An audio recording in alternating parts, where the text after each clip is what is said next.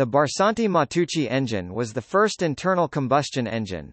In late 1851 or early 1852, Eugenio Barsanti, a professor of mathematics, and Felice Matteucci, an engineer and expert in mechanics and hydraulics, joined forces on a project to exploit the explosion and expansion of a gaseous mix of hydrogen and atmospheric air to transform part of the energy of such explosions into mechanical energy.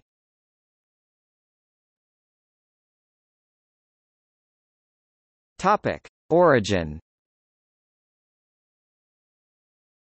The idea originated almost 10 years earlier with Barsanti when, as a young man, he was teaching at St. Michael's College in Volterra, Italy.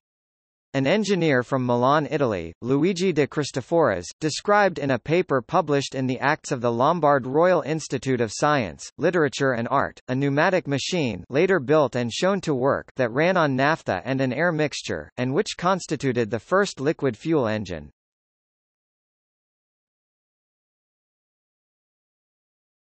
Topic: Prototypes.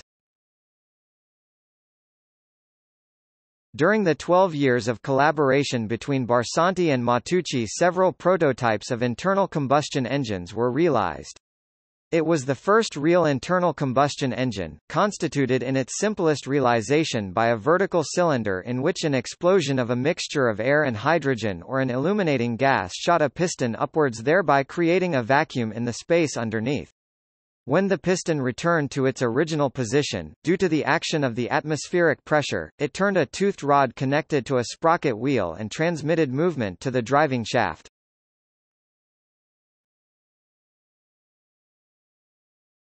Topic: Patents.